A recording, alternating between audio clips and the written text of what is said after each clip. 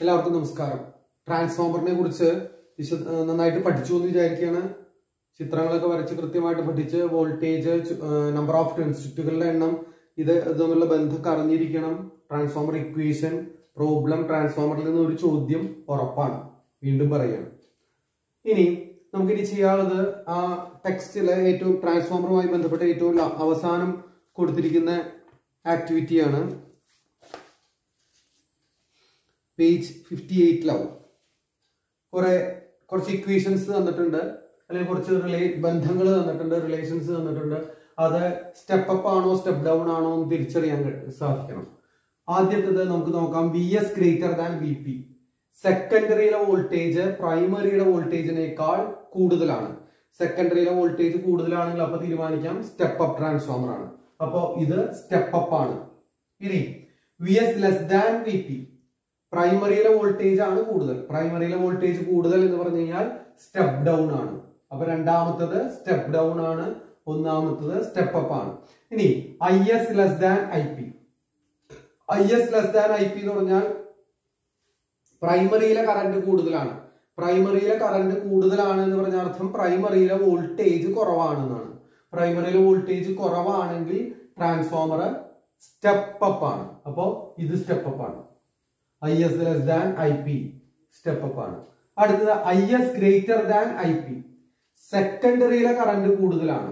സെക്കൻഡറിയിലെ current കൂടുതലാണ് എന്ന് പറഞ്ഞാൽ സെക്കൻഡറിയിലെ വോൾട്ടേജ് കുറവാണ്. സെക്കൻഡറിയിലെ വോൾട്ടേജ് കുറവാണെങ്കിൽ ഏതാ? സ്റ്റെപ്പ് ഡൗൺ ട്രാൻസ്ഫോമർ ആണ്. അപ്പൊ ഇത് സ്റ്റെപ്പ് ഡൗൺ ട്രാൻസ്ഫോമർ ആണ്. അടുത്തത് NS by NP less than 1. NS by NP less than 1 എന്ന് പറഞ്ഞാൽ NS by NP less than 1 ആണെങ്കിൽ NP കൂടണം. പ്രൈമറിയിലെ ചുറ്റുകളുടെ എണ്ണം, number of turns in the primary, അതെങ്ങനെയിരിക്കണം? കൂടുതലാണ്. അപ്പോഴേ ഇതിന്റെ ഉത്തരം NS by NP ഒന്നിനേക്കാൾ കുറവ് വരുള്ളൂ. അപ്പൊ പ്രൈമറിയിലെ ചുറ്റുകളുടെ എണ്ണം കൂടുതലാണെങ്കിൽ എന്താ സംഭവിക്കുന്നത്? സ്റ്റെപ്പ് ഡൗൺ ട്രാൻസ്ഫോമർ ആണ്. സ്റ്റെപ്പ് ഡൗൺ ട്രാൻസ്ഫോമർ ആണ്. ഇനി NS by NP greater than 1. NS by NP greater than 1 ആകണം എന്നുണ്ടെങ്കിൽ എന്ത് വേണം? NP ചെറുതാവണം. NP ചെറുതാണെന്ന് പറഞ്ഞാൽ number of turns in the primary കുറവാണ്. സ്വാഭാവികമായിട്ടും അത് ഏതായിരിക്കും? സ്റ്റെപ്പ് അപ്പ് ട്രാൻസ്ഫോമർ ആയിരിക്കും. ഇനി നമുക്ക് സെൽഫ് ഇൻഡക്ഷൻ. SSLC പരീക്ഷയ്ക്ക് ഈ ചാപ്റ്ററിൽ നിന്ന് ഏറ്റവും കൂടുതൽ ആവർത്തിച്ച് ചോദിച്ചിരിക്കുന്ന ചോദ്യം ഏതാണെന്ന് ചോദിച്ചു കഴിഞ്ഞാൽ, പഴയ ക്വസ്റ്റ്യൻ പേപ്പറുകളൊക്കെ പരിശോധിച്ചു കഴിഞ്ഞാൽ അതിലൊന്ന് സെൽഫ് ഇൻഡക്ഷൻ ആണ്. അപ്പൊ നമ്മൾ ആദ്യമേ പറഞ്ഞിരുന്നു ഈ ചാപ്റ്ററിൽ ഇലക്ട്രോ മാഗ്നറ്റിക് ഇൻഡക്ഷൻ അത് മാത്രമേ അടിസ്ഥാനമായിട്ട് പഠിക്കാവുള്ളൂ. അതുമായി ബന്ധപ്പെട്ട കാര്യങ്ങളാണ് തുടർന്ന് പഠിക്കാനുള്ളത് നമ്മൾ തുടക്കത്തിൽ തന്നെ പറഞ്ഞിരുന്നു. ഇവിടെ നമ്മളൊരു സർക്യൂട്ട് കൺസിഡർ ചെയ്യണം. സർക്യൂട്ടില് ഒരു സോളിനോയിഡ് അല്ലെങ്കിൽ എന്തുണ്ട്? ഒരു കമ്പിച്ചുരുള് ഉണ്ട്. അതുകൂടാതെ അതിനുള്ള ഒരു സോഫ്റ്റ് അയൺ കോർ ഇൻസേർട്ട് ചെയ്തിട്ടുണ്ട്. നമ്മൾ എപ്പോഴും പറയുന്നതാണ് സോഫ്റ്റ് അയൺ കോർ എന്തിനു വേണ്ടി മാത്രമാണ്? ഫ്ലക്സ് ഡെൻസിറ്റി കൂട്ടാൻ വേണ്ടി മാത്രമാണ്. ഇതിന് ചുറ്റുണ്ടാകുന്ന ഫ്ലക്സ് അകന്നു പോകാതെ അതിനോട് ചേർന്ന് നിൽക്കാൻ വേണ്ടി മാത്രമാണ് സോഫ്റ്റ് അയൺ കോർ വെക്കുന്നത്. പിന്നെ സർക്യൂട്ടിൽ ഒരു ബൾബും ഉണ്ട്. നമ്മൾ സ്വിച്ച് ഓൺ ചെയ്താൽ, സർക്യൂട്ടിൽ സ്വിച്ച് ഓൺ ചെയ്താൽ സെല്ലാണ് കണക്ട് ചെയ്തിരിക്കുന്നത്, ബാറ്ററി സെല്ലാണ്. പോസിറ്റീവിൽ നിന്നും കറന്റ് ഒഴുകി ബൾബിൽ കൂടെ ഒഴുകി സർക്യൂട്ട് ക്ലോസ്ഡ് ആവും, ബൾബ് ഗ്ലോ ചെയ്യും. ഇനി നമ്മളോട് ചോദിക്കുക, ഇപ്പൊ ഇവിടെ ഉപയോഗിച്ചത് DC സോഴ്സ് ആണ്. ദിശ മാറാത്ത പ്രവാഹമാണ് ഇപ്പോൾ കണക്ട് ചെയ്തേക്കുന്നത്. ഇത് മാറ്റി what happens when the source is replaced by AC. ഇത് മാറ്റി ഒരു AC സോഴ്സ് ആക്കി മാറ്റിയാൽ ബൾബിന്റെ പ്രകാശ തീവ്രതയ്ക്ക് എന്ത് സംഭവിക്കും? ഇതാണ് ടെക്സ്റ്റിലെ പരീക്ഷണത്തിലും പറഞ്ഞിരുന്നത്. ഇങ്ങനെ തന്നെയാണ് പലപ്പോഴും പരീക്ഷയ്ക്ക് ചോദിക്കുകയും ചെയ്യുക. ബൾബിന്റെ പ്രകാശ തീവ്രതയ്ക്ക് എന്ത് സംഭവിക്കും എന്നുള്ളതാണ്. അപ്പോ DC മാറ്റി AC ആക്കി കഴിഞ്ഞാൽ ഇവിടെ ഒരു കോയിലാണ് പ്രശ്നം ഉണ്ടാക്കുന്നത്. ഈ കോയിലിൽ കൂടെ ഒരു AC കറന്റ് ഫ്ലോ ചെയ്യും. AC കറന്റ് ഫ്ലോ ചെയ്യുക പറഞ്ഞാൽ എന്താ സംഭവിക്കുന്നത്? മാഗ്നിറ്റ്യൂഡും ഡയറക്ഷനും, അളവും ദിശയും മാറുന്ന ഒരു പ്രവാഹമായിരിക്കും ഈ കോയിലിൽ കൂടെ ഉണ്ടാവുക. സ്വാഭാവികമായിട്ടും ഈ കോയിലിന് ചുറ്റും എന്തുണ്ടാവും? ഒരു ചേഞ്ചിങ് മാഗ്നറ്റിക് ഫീൽഡ്, അളവും ദിശയും തുടർച്ചയായി മാറിക്കൊണ്ടിരിക്കുന്ന ഒരു കാന്തിക മണ്ഡലം ഈ കോയിലിന് ചുറ്റും ഉണ്ടാകും. അപ്പൊ എ സി ആക്കി മാറ്റി നേരെ കുറച്ച് ഡി സി ആണെങ്കിലോ ഒരു സ്റ്റഡി മാഗ്നറ്റിക് ഫീൽഡ് ആണ് ഉണ്ടാവുക. അളവോ ദിശയോ മാറാത്ത ഒരു കാന്തിക മണ്ഡലമാണ് ഇതിന് ചുറ്റും ഉണ്ടാവുക. എ സി ആക്കി മാറ്റി കഴിഞ്ഞാൽ ഇതിന് ചുറ്റും എന്ത് സംഭവിക്കും? ഒരു ചേഞ്ചിങ് മാഗ്നറ്റിക് ഫീൽഡ് ഉണ്ടായിരിക്കും. അപ്പൊ according to Faraday എന്താണ്ടാവുക? Changing magnetic ഫീൽഡിൽ ഇരിക്കുന്ന ഒരു സോളിനോയിഡിൽ അല്ലെങ്കിൽ കമ്പിച്ചറിൽ എന്ത് സംഭവിക്കും? And EMF is induced in the coil. എന്ത് സംഭവിക്കും? അതിലൊരു EMF ഉണ്ടാകും. അവിടെ പ്രത്യേകത, അവിടെ ഉണ്ടാകുന്ന EMF-ന്റെ പ്രത്യേകത എന്താ? This EMF, induced EMF opposes the external voltage. അതാണ് പ്രത്യേകത. ഇവിടെ ഉണ്ടാകുന്ന ഈ EMF എന്ത് ചെയ്യും? നമ്മൾ കൊടുത്ത ബാഹ്യ പൊട്ടൻഷ്യലിനെ എതിർക്കുന്ന തരത്തിലാവും. അതായത് ഇവിടെ നമ്മൾ 6 വോൾട്ട് കൊടുത്തു എന്ന് വിചാരിക്കും. 6 വോൾട്ട് AC കൊടുത്തു. 6 വോൾട്ട് AC കൊടുത്തു കഴിഞ്ഞാൽ ഇവിടെ ഉണ്ടായ ഇൻഡ്യൂസ്ഡ് EMF 1 വോൾട്ട് ആണെന്ന് വിചാരിച്ചു. 1 വോൾട്ട് ആണ്. 1 വോൾട്ട് ഒന്നും ഉണ്ടാവില്ല, അത്ര എളുപ്പമല്ല. 1 വോൾട്ട് ആണ് നമ്മൾ എളുപ്പത്തിന് വിചാരിക്കുകയാണ്. 1 വോൾട്ട് ഉണ്ടായി കഴിഞ്ഞാൽ സംഭവിക്കുക, ഇവിടെ ഉണ്ടാകുന്ന ഈ 1 വോൾട്ട് ഈ 6 വോൾട്ടിനെ എതിർക്കുന്ന തരത്തിലായിരിക്കും. അതായത് ഒന്നുകൂടി പറയുകയാണെങ്കിൽ ഇവിടെ 6 വോൾട്ട് ഉപയോഗിച്ച് ഇലക്ട്രോണിനെ അങ്ങോട്ട് തള്ളിയാൽ ഒരു 1 വോൾട്ട് ഉപയോഗിച്ച് ഇലക്ട്രോണിനെ ഇങ്ങോട്ട് തള്ളും. അങ്ങനെ വേണിച്ചാൽ പറയാം, എളുപ്പത്തിന് മനസ്സിലാക്കാം. അപ്പൊ ഫലത്തിൽ എന്താ സംഭവിക്കുക? ഡി സി ആവുമ്പോ ഈ പ്രശ്നമില്ല. ഡി സി ആവുമ്പോ 6 വോൾട്ട് കൊടുത്താൽ 6 വോൾട്ട് ഇവിടെ ഇൻഡ്യൂസ്ഡ് EMF ഉണ്ടാകില്ല. കാരണം സ്റ്റഡി മാഗ്നറ്റിക് ഫീൽഡ് ഉണ്ടാവുക. മാറുന്ന കാന്തിക മണ്ഡലത്തിലാണെങ്കിൽ മാത്രമേ പ്രേരിത EMF ഉണ്ടാവുള്ളൂ. അപ്പൊ എ സി ആക്കി മാറ്റി കഴിഞ്ഞാൽ സംഭവിക്കും?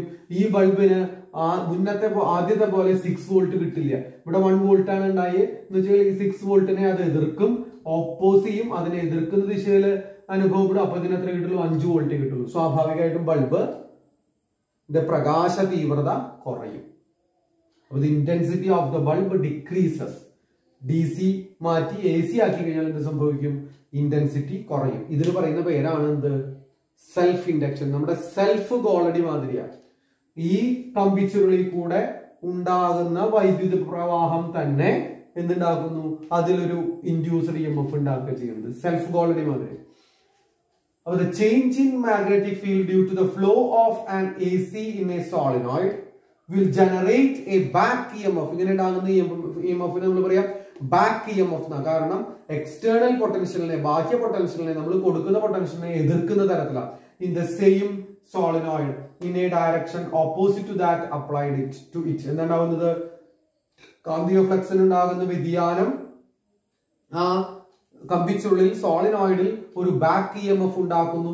ആ ബാക്ക് EMF എന്ത് ചെയ്യുന്നു? ബാഹ്യ പൊട്ടൻഷ്യലിനെ എതിർക്കുന്നു. അതിന് പറയുന്ന പേരാണ് സെൽഫ് ഇൻഡക്ഷൻ. അവിടെ ഉണ്ടാകുന്ന EMF-നെ ബാക്ക് EMF എന്ന് പറയും. ഇനി ഇത് പരീക്ഷയ്ക്ക് പലതരത്തിൽ ചോദിക്കാം. ആദ്യം ഞാൻ നേരത്തെ പറഞ്ഞ മാതിരി ഡി സി സോഴ്സ് തന്നിട്ട് എ സി ആക്കി റീപ്ലേസ് ചെയ്താൽ എന്ത് സംഭവിക്കുമെന്ന് ചോദിക്കാം. അതുമാതിരി ഇങ്ങനെ ഒരു സർക്യൂട്ട് തന്നിട്ട് എ സി ആണ് ഓൾറെഡി, ഇവിടെ ഒരു സോഫ്റ്റ് അയൺ കോർ ഉണ്ട്. ഈ സോഫ്റ്റ് അയൺ കോർ പുറത്തേക്ക് എടുത്താൽ ഇതിന്റെ ഇന്റൻസിറ്റിക്ക് എന്ത് സംഭവിക്കും? അങ്ങനെ ചോദിക്കാം. സോഫ്റ്റ് അയൺ കോർ പുറത്തേക്ക് എടുത്തു കഴിഞ്ഞാൽ എന്ത് സംഭവിക്കും? ആദ്യം 1 വോൾട്ട് ആയിരുന്നു ബാക്ക് EMF എന്ന് പറഞ്ഞാൽ ഇപ്പോൾ 1 വോൾട്ട് ഉണ്ടാവില്ല. കാരണം സോഫ്റ്റ് അയൺ കോർ പുറത്തേക്ക് എടുത്തു കഴിഞ്ഞാൽ എന്താണ്? ഈ മാഗ്നറ്റിക് ഫ്ലക്സ് അല്ലെങ്കിൽ മാഗ്നറ്റിക് ഫീൽഡ് അകന്നു പോകും. അപ്പൊ ഇതിന് ചുറ്റുമുള്ള ലൈൻസ് ഓഫ് ഫ്ലക്സ് കുറയും അല്ലെങ്കിൽ ഡെൻസിറ്റി കുറയും. സ്വാഭാവികമായിട്ടും ബാക്ക് EMF-ഉം കുറയും. ഇനി മറ്റോണം ചോദിക്കാം. എന്താ മറ്റോണം ചോദിക്കാൻ? ആദ്യം സോഫ്റ്റ് അയൺ കോർ ഇല്ലാത്ത ഒരു കമ്പിച്ചുരുൾ തരും. എന്നിട്ട് എന്ത് ചോദിക്കും? What happens when A soft iron core is inserted to this coil.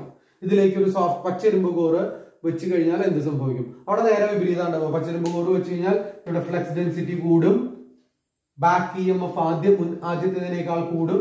സ്വാഭാവികമായിട്ടും ബൾബിന്റെ പ്രകാശ തീവ്രത അല്ലെങ്കിൽ ഇന്റൻസിറ്റി ഡിക്രീസ് ചെയ്യും, കുറയും. അപ്പൊ അത്തരത്തിലും ചോദിക്കാം. അപ്പൊ ഇതൊന്ന് പലതരത്തിലുള്ള ചോദ്യങ്ങൾ ചോദിക്കും.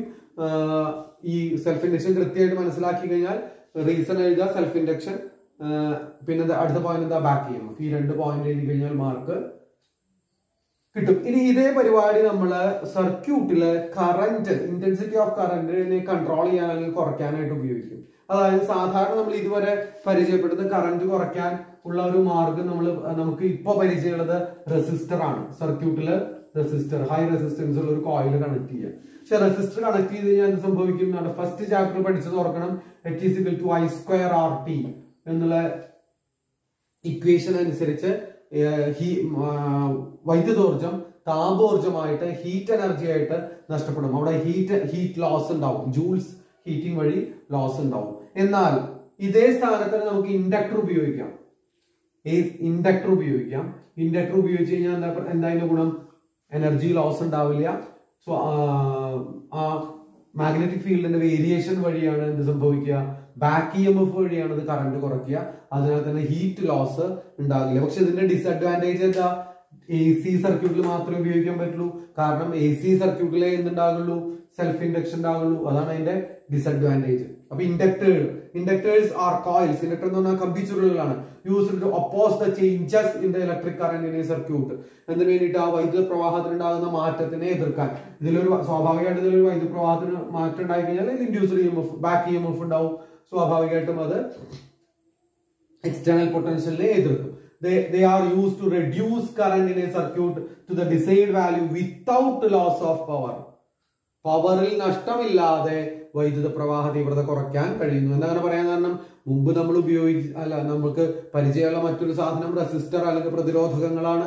പ്രതിരോധകങ്ങൾ ഉപയോഗിക്കുമെന്നുണ്ടാവും താപോർജ്ജത്തിന്റെ ഹീറ്റ് എനർജിയുടെ രൂപത്തിൽ എനർജി ലോസ് ഉണ്ടാകും. അതും പ്രത്യേകം ശ്രദ്ധിക്കണം, ചോദിക്കും.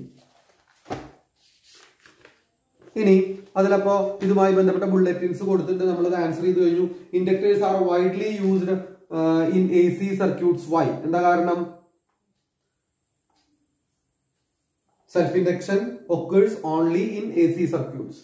AC സർക്യൂട്ടിൽ മാത്രമേ ഇത് നടക്കുള്ളൂ, സെൽഫ് ഇൻഡക്ഷൻ നടക്കുകയുള്ളൂ. If the resistors are used instead of inductors, what will be the disadvantage? എന്താ? Loss of power in the form of, or loss of energy in the form of heat.